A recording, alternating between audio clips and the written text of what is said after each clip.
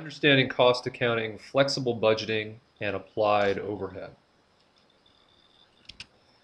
This is Ken Boyd, the owner of St. Louis Test Preparation. Here's our email address and our phone number. And a good website, one of the university websites where some of the professors show some of their PowerPoints and other supporting documents for their business courses, where we got some of the information for this video. Excuse me.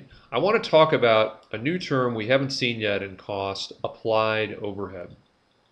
We define overhead, as you saw probably on Cost Accounting 3, costs that cannot be applied directly to production. So if we think about that pair of Levi's jeans, the repair and maintenance on the equipment, we can't apply that cost to each pair of jeans. Now, direct material and direct labor we probably can apply per pair of jeans, but overhead's a little more difficult. Think about utility costs, interest on loans. These are types of costs that can't be applied easily to each thing you're producing.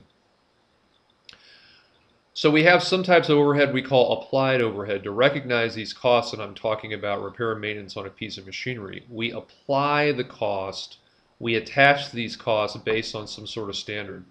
Maybe it's number of hours worked, number of hours a machine runs, based on some sort of standard. I want to switch gears and talk about a static versus a flexible budget for budgeting reasons. And I'm going back to my Levi's jeans factory, as you'll see here at the top. And we're planning production for 2010. Based on the history of the factory, what our salespeople estimate, we're going to budget based on 10,000 pairs of jeans. Now, we have two approaches we can use. The first is a static budget. And in parentheses, I think about stubborn. Think about somebody who's stubborn who says, we're going to stick to our estimate, in this case, of 10,000 pairs of jeans, and we're not going to change. The definition is a budget based on a planned level of output at the start of the budget period. In this case, 10,000 pairs of jeans. A flexible budget, and that's what I'm going to spend time on because that's most used almost by everyone now, not a static budget. Budgeted revenue and costs based on actual levels of output. And the memory jogger here is think of openness. If we can change the budget if actual production is different.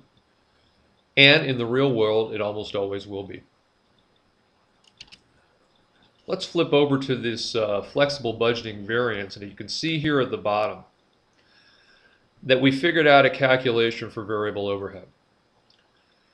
We said that the cost of the piece of machinery is $3,000 an hour. We're using a piece of machinery to sew some jeans.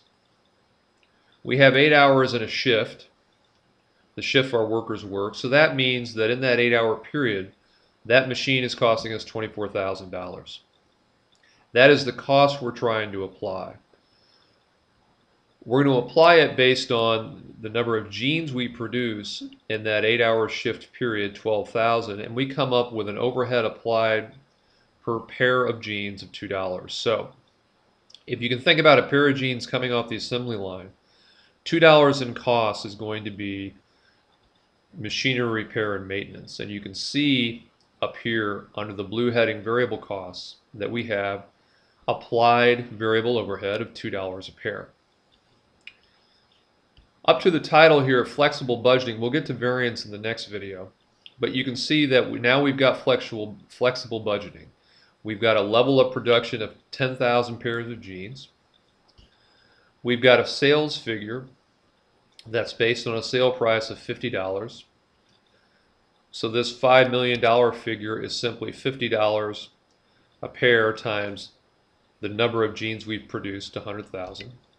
And then we have variable costs, direct labor, $5 a pair, we're paying factory workers. Direct materials, we're buying denim and other things, $5 a pair.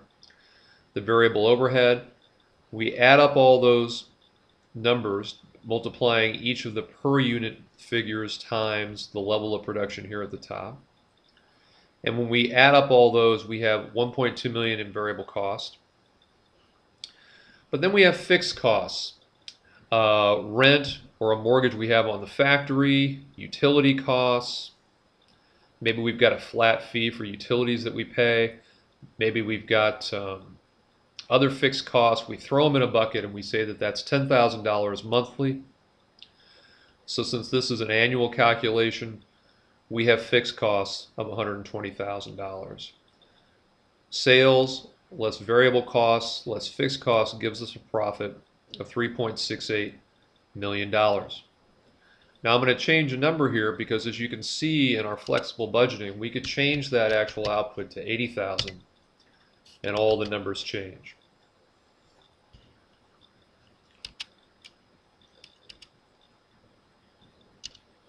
That's the end of our discussion and the beginning of our lecture on flexible budgeting. You'll find part 8 on YouTube. We're going to start talking about variances. Our YouTube channel, Ken Boyd STL, all one word. You'll find a complete list of our videos on our website.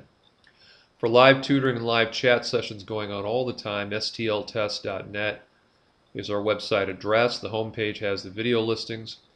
Here's our email and our phone number, and we'll see you next time.